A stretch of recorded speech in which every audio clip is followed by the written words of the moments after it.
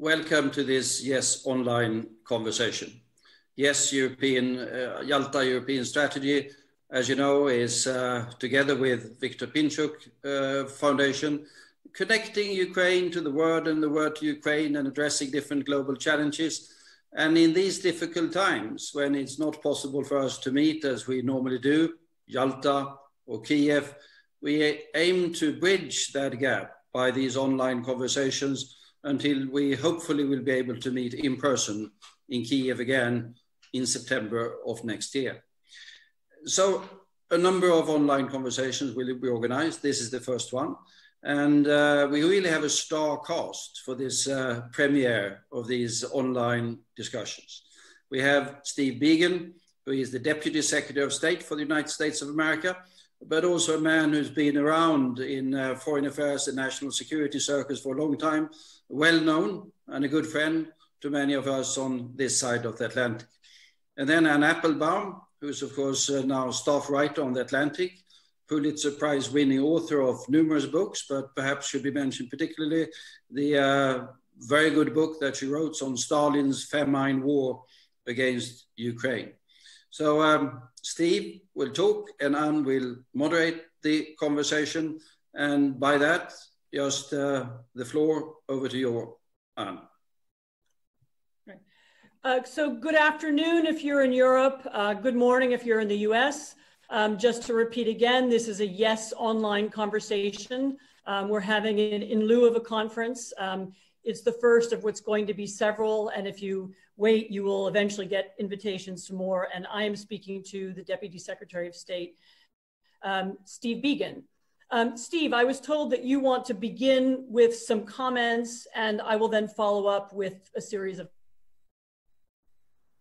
questions. Great. Well, thank you very much, Anne, and thank you too, Carl. Great to see you both, and I very much appreciate the invitation to the Yes Conference. I had every hope of being able to join you in person this year, but for obvious reasons related to COVID, we're going to do this virtually, but still happy to have this conversation. Let me also say at the top that on the topic of COVID, I'm sure that news has traveled to every corner now that the unfortunate news that President Trump and Mrs. Trump have been confirmed positive for COVID-19. I'd ask all of you to join me in your prayers for them and their speedy recovery. The circumstances are unfortunate, but so far the conditions aren't so bad. Also, on a more somber note even yet, I'd like to extend condolences to the family at the United States Embassy who are impacted by a terrible tragedy this week. Those circumstances remain under review, but our diplomats have been affected by this event, this tragic killing in Ukraine. And lastly, and still on the sad news, we have a wonderful diplomat in our embassy in Ukraine, in Kyiv, whose husband is being unjustly detained in Minsk. Currently, he's been held by Lukashenko and his forces now for several weeks, and this is an extremely troubling issue for every level of the United States government. The President of the United States and the Secretary of State place no higher priority than on the safety and well-being of American citizens, and the Belarusian authorities will be well served to release him promptly. I will be happy to come back to that in some of our discussion. But with that, Anne, let me just say a couple words about Ukraine. And then, of course, I'm more than happy to have this conversation go in any direction you want. Just 2 months ago today, actually, I was standing, a month ago today, actually, I was standing in Kryvyi Rih, Ukraine, with President Zelensky. We made a visit there, spent an afternoon and an evening in his hometown. I was there with him to lay a wreath at the Ilovaisk memorial that had just opened in the War Heroes Park in Kryvyi Rih. We had a chance to discuss at some length that afternoon and that evening the current state of affairs in Crimea and in the Donbass. But it was a very personal visit as well, as we spent quite a bit of time that afternoon with the mothers, sisters, widows of those who were killed or those who remain missing in eastern Ukraine. And I want to be clear, the United States stands with the Ukrainian people in demanding a restoration of Ukrainian sovereignty over all of its territory. During my few days in Kyiv while I was there, I had a chance to sit down with a number of officials in Kyiv as well, where we reviewed the current state of play in the Donbass. At the time, we were on approximately a 30th consecutive day without killing on the line of contact between the occupied territory in eastern Ukraine and Ukraine proper. And I have to say that while the ceasefire has faced some challenges, this was a tremendous accomplishment by the Ukrainian government in its negotiations, and it left some room then for some optimism, which I think still exists for some progress on eastern Ukraine. We reviewed the state of reforms in the Ukrainian government, what President Zelensky and the Prime Minister are seeking to do, and I also had a chance to meet with non-governmental officials who are working very much to support the anti-corruption agenda, to hear some of the challenges that they continue to face as they seek to help Ukraine finally get on the footing that all of us wish it had been on now for the last 3 decades. Nonetheless, the visit left me quite optimistic about the future of Ukraine. I think Ukraine has done a very good job relative to some of its neighbors and others around the world in terms of managing the consequences of COVID-19. That means the economic impact will be less severe, hopefully, for Ukraine. And it leaves the Ukrainian government in a better position to work on developing its own economy, including through cooperation with the IMF. So we had a chance to review all that with the Ukrainian officials and also talk about all the relevant issues playing out in the region, including events in Russia, Belarus, and elsewhere. And with that, Anne, I'd be happy to pitch it back to you and go in any direction you'd like to go in this discussion. Good. Thank you so much, Steve. There is a lot to talk about in the world, but I think we will focus this discussion on the region. We'll stay out of US politics. We'll stick to the US and Ukraine and Russia and Europe. Otherwise, we would be here all afternoon. Let me begin with the elephant in the room, and that is the history of US-Ukraine policy in this administration, particularly over the past year.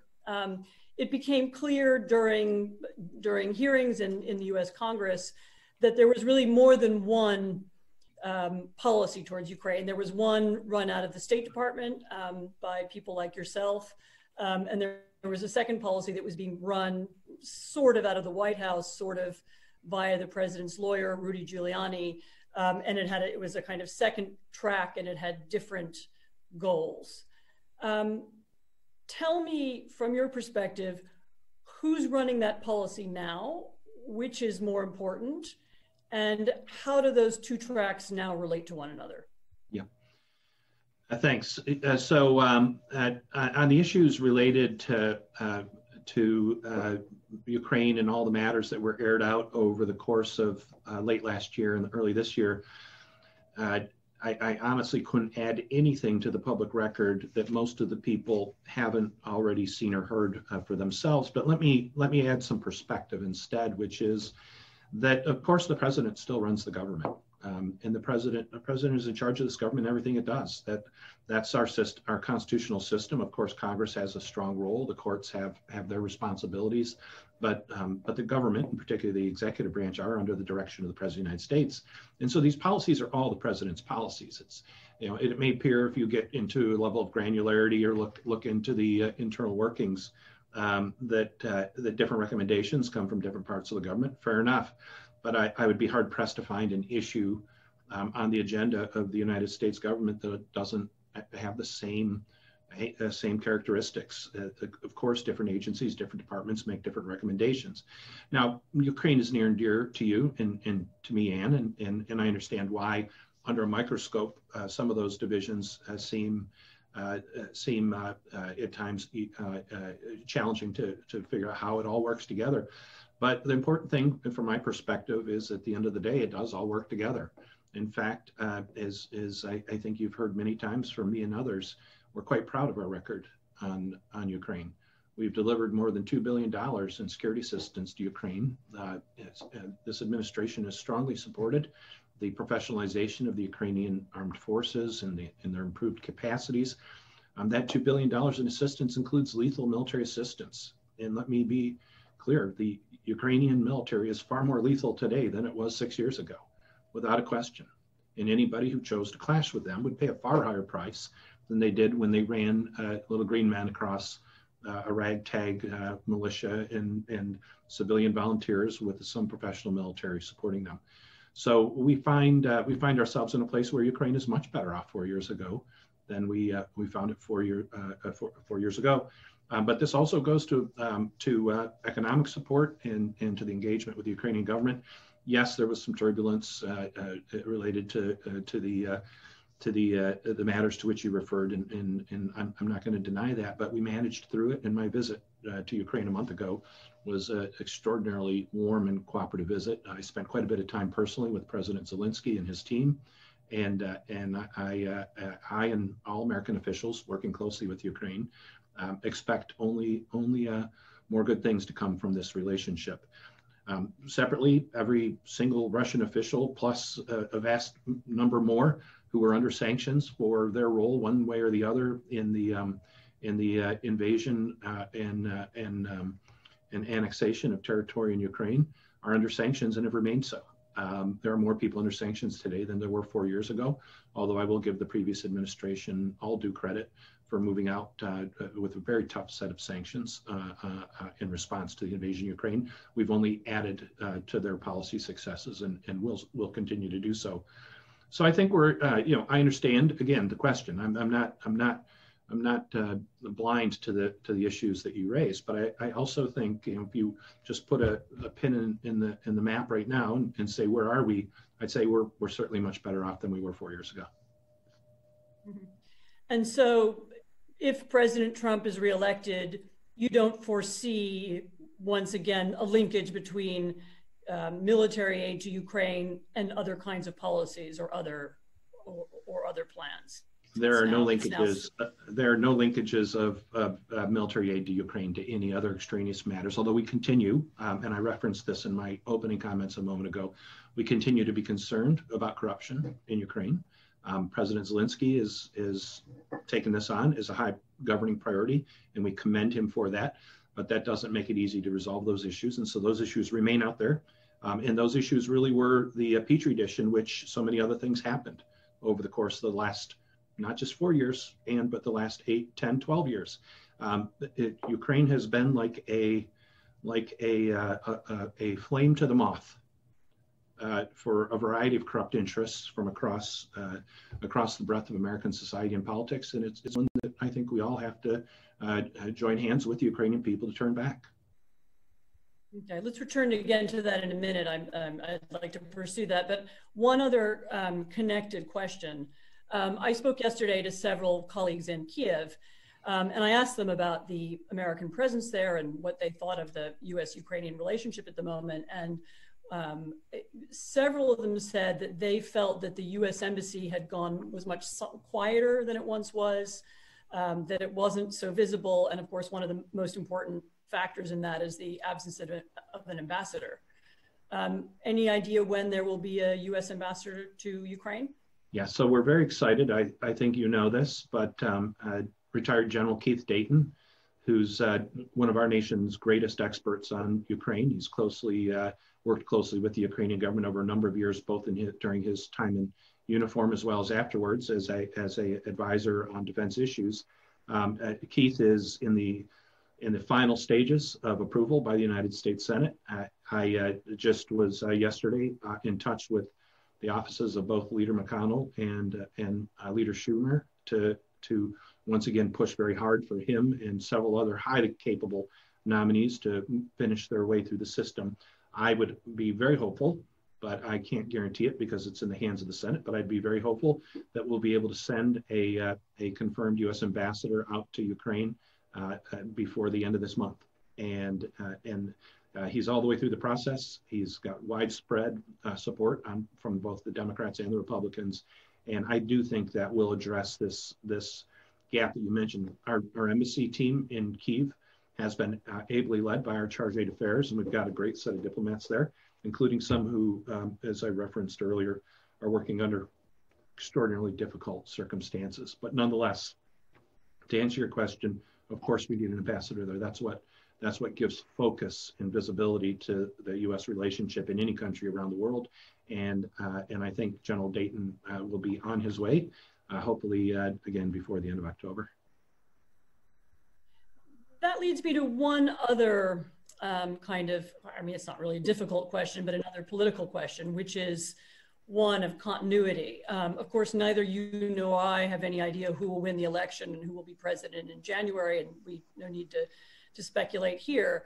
And we can assume that if President Trump remains in office, that he will, this will be his ambassador. As it happens, you know Joe Biden. You've worked with him before. Would you foresee any kind of change in U.S. policy should he become the next president? What's your view about continuity? And maybe you could reflect a little bit about, you speak also to members of Congress, you speak to senators, you know the State Department as well. What is there? Can you describe elements of continuity that there would be in the U.S.-Ukrainian relationship if there's a change in the White House, and maybe elements of discontinuity if you think there could be those too? Mm-hmm. Yeah, if I was a betting man, I would put my money on continuity for sure.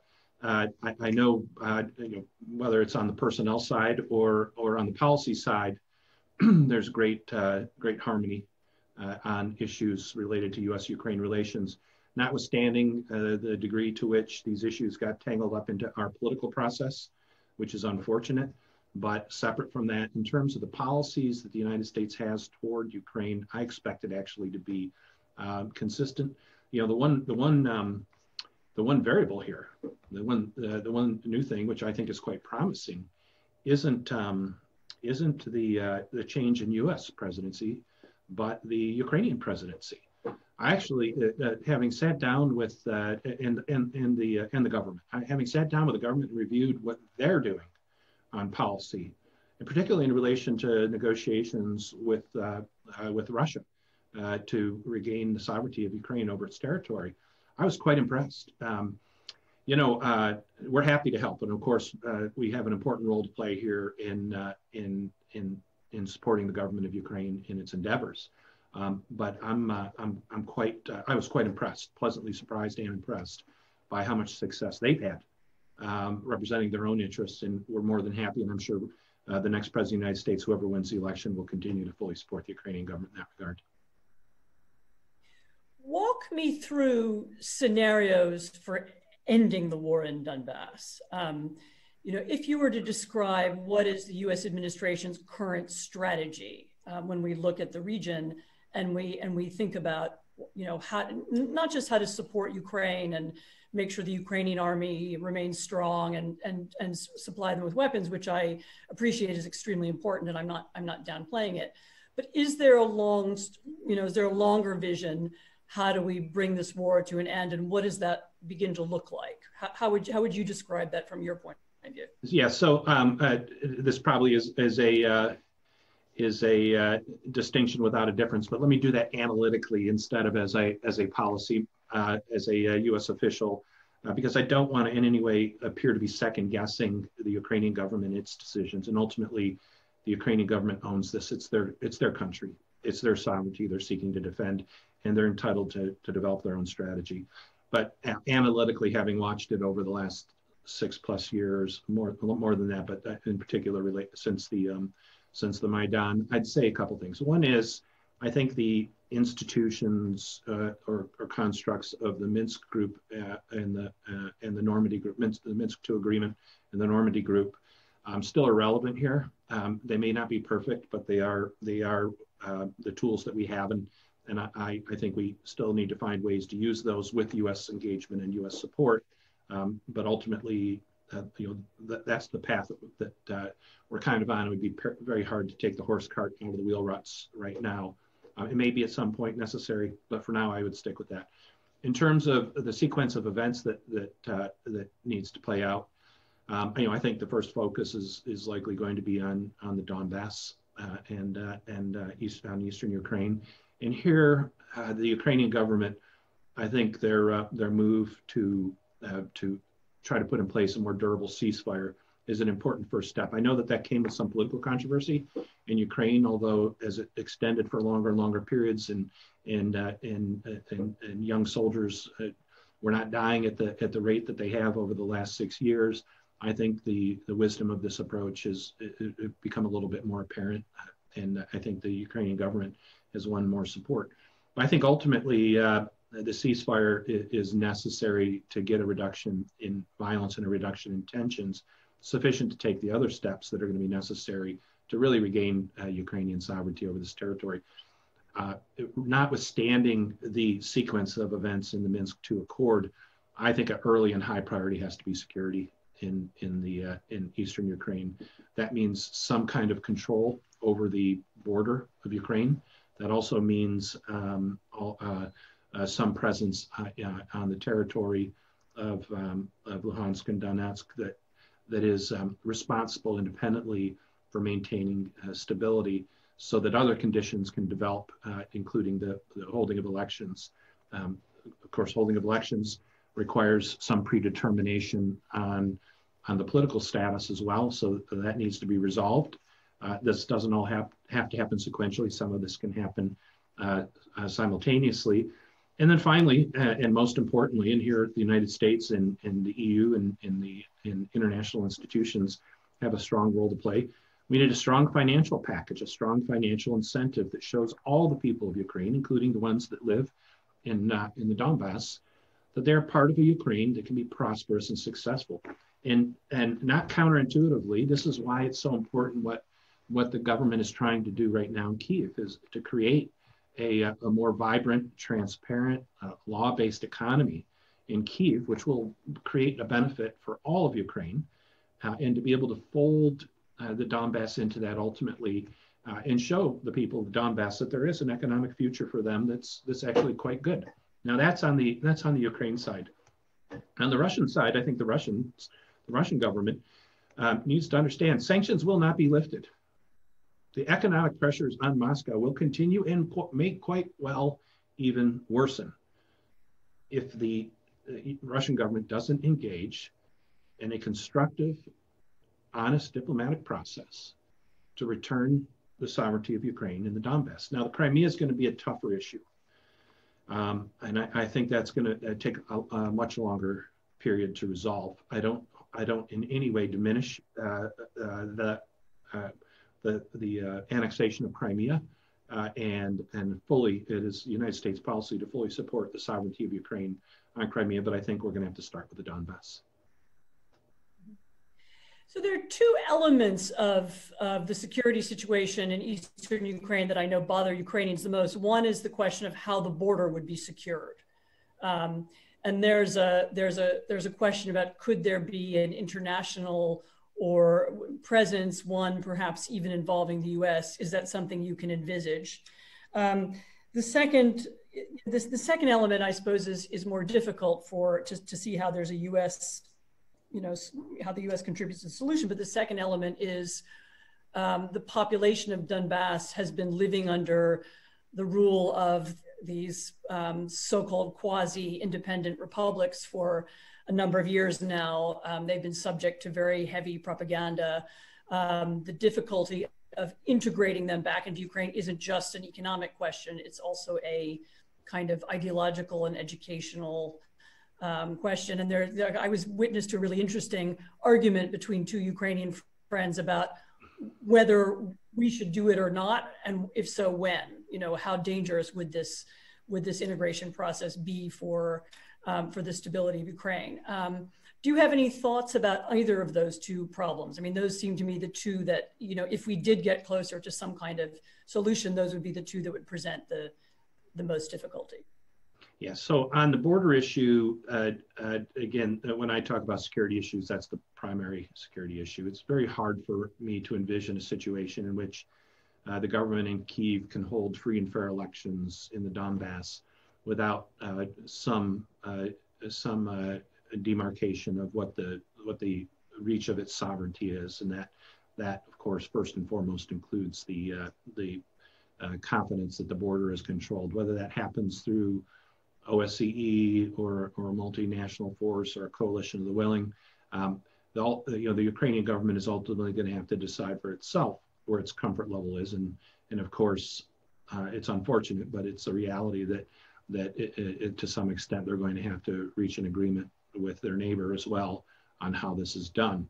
Of course, we will back the Ukrainian government as it moves in that direction, and if they wanted to request U.S. support in any way, it's something that I think we'd be happy to consider, but we'd have to understand exactly what they're asking. Regarding the deeper issues of societal division that already were there and exploited in 2014, but now undoubtedly have worsened, not only through propagandization, but quite honestly, and through the tragic circumstances of a conflict on both sides. Innocent civilians have been killed in the Donbass, just as innocent civilians have died in other parts of Ukraine. And it's a tragic product of conflicts like this. And so the emotions will be raw, and it will take some time to ameliorate that. But the world is full of, world history is full of examples where societies have overcome these kind of divisions. It takes time. It takes some form of accountability, for sure. And there is going to have to be accountability for any crimes committed on either side. At some level, that's going to be worked out and figured out by the parties to the conflict themselves. And then ultimately, one has to create the incentive. You know, I'm a bit of a pragmatist when it comes to negotiations of any kind. That first you need to figure out the incentives, and then you figure out if you have a pathway to success. And in this case, there's an enormous incentive potentially for the people of Eastern Ukraine who currently live outside of the sovereign control of the Ukrainian government. A reintegration into the Ukrainian economy, a brighter future for themselves and for their children. I can't imagine that I haven't been to the Donbass, but I can't imagine that it's a very successful or very economically viable proposition for the people there. And this is one thing that Ukrainian government really can offer, and we can work with them to offer this, which is economic opportunity for the generations to come. And it's not easy, and it'll be uneven, but that's how you overcome the kind of tensions and raw emotion that one finds at the end of a conflict like this.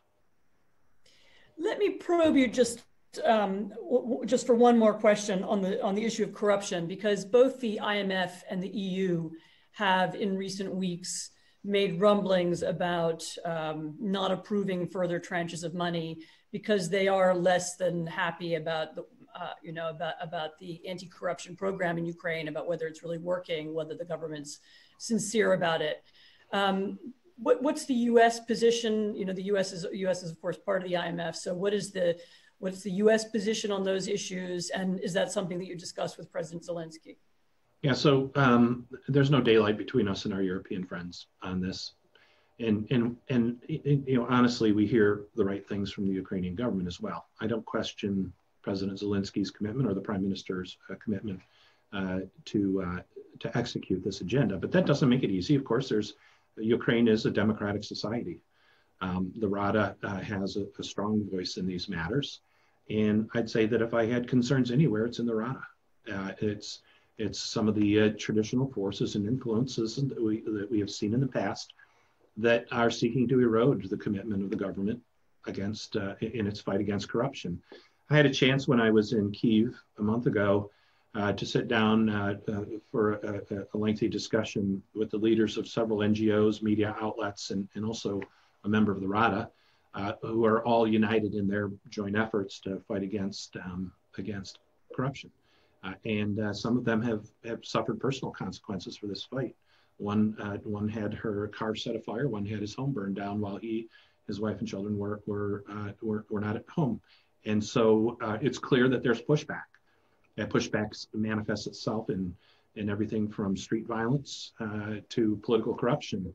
And anybody who is pushing Ukraine in that direction needs to know full well that they will not have any support.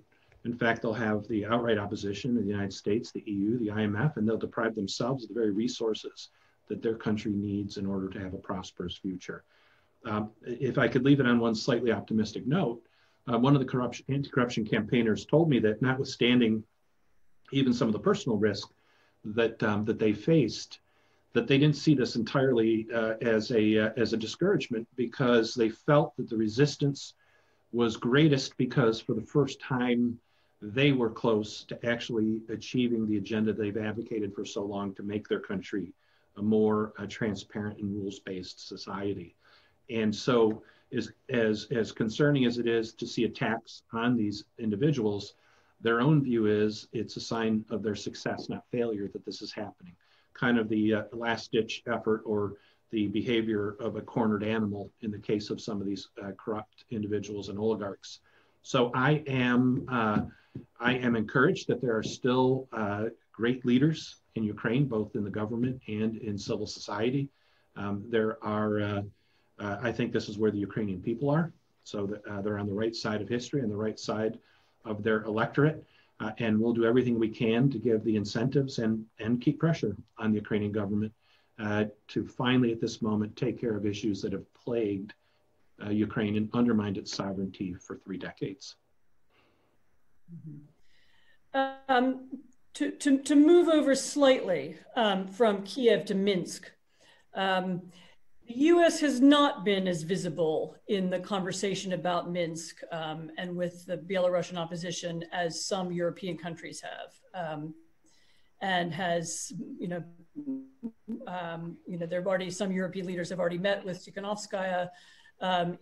Macron was in Lithuania a couple of days ago, and there's been a lot of public discussion in the European Parliament elsewhere. Does the U.S. have a role in helping to end this conflict? And if so, what is it? Yeah. So first, let me slightly counter your premise on the role the United States is playing. From the very beginning, Secretary Pompeo was actually in Warsaw when the theft of the Belarusian election occurred, and he joined side by side with the then foreign minister in condemning the events that were happening in Belarus and calling for the right of the Belarusian people to have a free and fair election to determine their own leadership. And we have echoed that message consistently in the months since. I was the first senior foreign official to actually sit down with Svetlana Tsikhanouskaya a month before the president of France arrived. And while I don't by any means rate at the same level of the elected president of France, I want to assure you that we were immediate in connecting with the Belarusian opposition as well. And my visit was preceded by direct outreach between the United States Embassy and Mrs. Tsikhanouskaya. By the way, just as an aside, she is an incredibly impressive leader, humble, considers herself an accidental leader, but feels the full weight of history on her shoulders to help lead her people to a brighter future. And I want to emphasize again, what I told her in person is that she has the strong support of the United States in her efforts. As far as our policies go, and we joined with the Estonians to invite Mrs. Tsikhanouskaya to address the UN Security Council. She has done that, as well as efforts at the EU. We led in the OSCE on setting up a process that can be a catalyst for transforming Belarus, provided that the Belarusian authorities seek the repression of their own people and open up a true dialogue with civil society. The chairman in office, Troika, that is in place, is prepared at a moment's notice to help bridge that dialogue, to facilitate it between the legitimate civil society in opposition with the Belarusian government.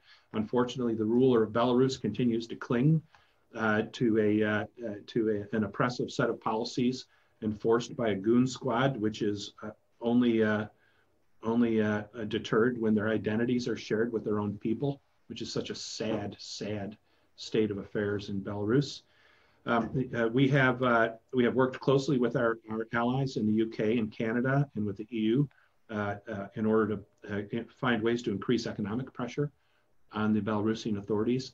The UK and Canada moved out with sanctions on Tuesday.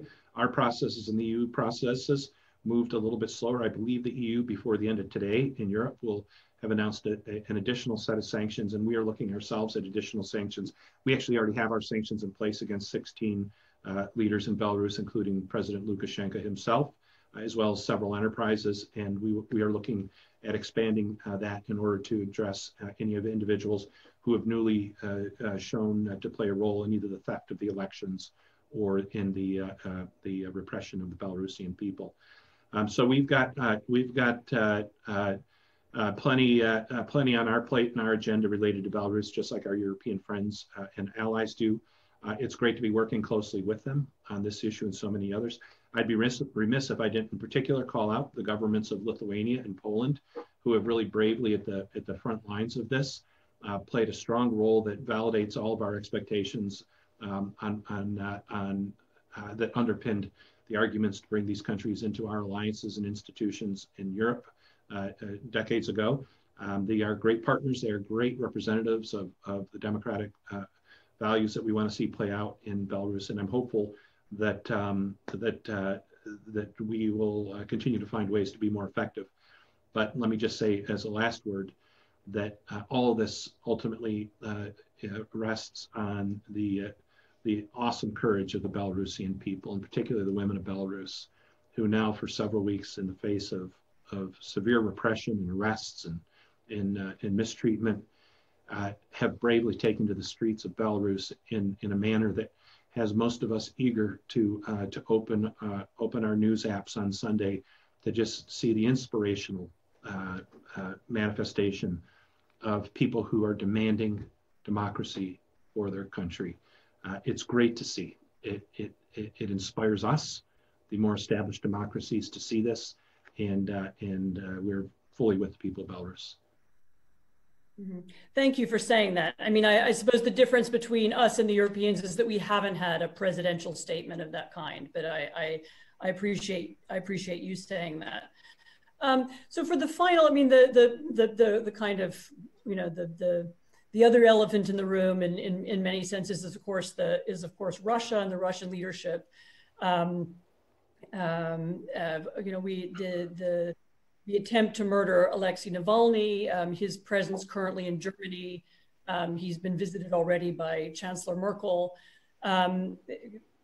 If you were to step back and characterize Western-Russian relations right now, and you were to, again, try and look at it as somebody doing strategy, is there a way, do we still have tools and leverage over Russia? Are we still able to stop and hinder some of this behavior? And among other things, for example, we know that the Russians have sent reinforcements of various kinds into Belarus. We know that they're at least pumping up the police or supporting the police in some ways. Do we have a long-term plan for how to deal with a state that, you know, on the borders of Europe, on the borders of the West, which is still openly intervening in the affairs of its neighbors and in the affairs of us too? Yeah, tough question, Anne, and one that I revisit on a regular basis myself with our team here at the State Department and with the White House. The president came into office, I think, hoping to take a fresh start with U.S.-Russian relations, just as many presidents have in recent past.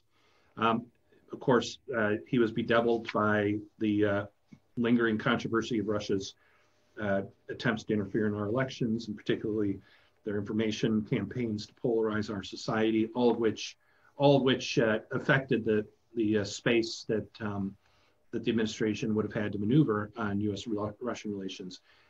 As I think you know, Anne, while I've spent the vast majority of my career working on Central and Eastern European issues, at the center of that is my experience with Russia over many years. I first lived in Russia 35 years ago. I was a student in the Soviet Union in Leningrad, and I've been deeply engaged with Russia generally for all that period.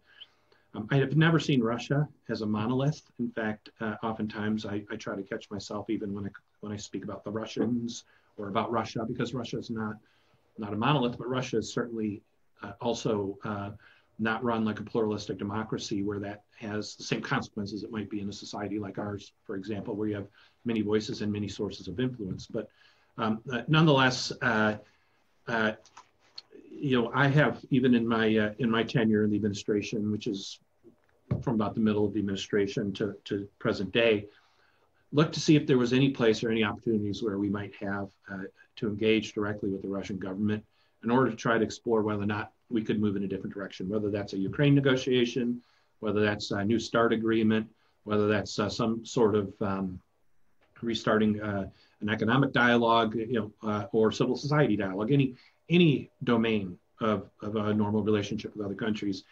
And I have this singular experience in relation to the Russian Federation, which, as somebody who cares deeply about the relationship, I have found uniquely frustrating, which is there's no space. There's simply no space. So after the circumstances in Belarus in early August, we made a decision to engage with the Russian government in order to discuss how to best take on the consequences of what was an utterly fraudulent election with severe repression in the aftermath of the Belarusian people, a people, incidentally, who have a natural affinity to the Russian Federation, and which came of great concern to the Russian people. And you watch it close enough to know that in the days following the Belarusian election, Russian sympathies were clearly with the people on the streets of Belarus, not with Lukashenko. And I think the ruler of Belarus knows full well that as soon as things quiet down, he's going to get the hook. There's no question. There is no question in my mind that the Russian government has absolutely no tolerance for the current ruler of Belarus. I think what's likely is that they probably also don't quite want to let go while they haven't managed the process to put in place somebody of their choosing. That might be the challenge. But as far as Lukashenko goes, there's no love lost there, and that's clear. So I actually planned a trip to Moscow, in addition to visiting Vilnius to meet with Mrs. Tsikhanouskaya and other stops along the way. The trip goes on the schedule 1 week, and the next week, Alexei Navalny is poisoned on a plane between Tomsk and Omsk. And I will tell you what I told the Russians. You guys, they can't control this stuff, and it doesn't allow any space to explore what a constructive relationship would look like. Now they have to do a complete and thorough investigation, and there has to be accountability for the poisoning of Alexei. It's unacceptable. My goodness, imagine if somebody had used a nerve agent on American soil, what the United States government would be doing right now. We'd have congressional hearings. We'd have FBI investigators and WMD experts prowling the place where that happened and the circumstances, and it would be a matter of national attention. Alexei Navalny was poisoned with a banned nerve agent. In the view of the United States, those capabilities are only available to state institutions. Somebody's got to stop this. And the impunity with which it's happened is deeply concerning to the United States, not only because of the severe human consequences, and of course, that's enough in and of itself. What happened to Alexei Navalny, or Vladimir Kara-Murza, or for that matter, a string of other officials, Skripal, Litvinenko, Polkovskaya, Nemtsov. Not only is it concerned at that level, but the impunity with which it happens. We have people using chemical weapons with impunity in today's world. That is crossing a norm which is unacceptable to any country in the world, and we need the Russian government to take this very seriously. So thank you, Steve. I'm afraid we're out of time. I mean, I'd love to continue the argument. My conclusion from what you just said is that the Russian government doesn't actually want a good relationship with the US, or rather it prioritizes other things, and sending the message to Russian protesters that we will get you if you are too successful, sending the message to Belarus protesters that you can't win through this kind of campaign. All of that matters to them, unfortunately, more than the relationship with the US and with the West. But once again, thank you. I know this is a very distinguished audience. Thank you all very much for joining. I'm told that the A version of this conversation will be found on the YES website starting on Monday. And I'm also told that everybody who's on this call and who's listening will be invited to other conversations, and just wait for the invitations. They'll be coming in due course as the YES online debates continue through the next couple of months. Thank you so much, Steve. I really, really appreciate your time. I know how busy you are. I appreciate very much what you said. So thank you very much to all. Thank you, Anne.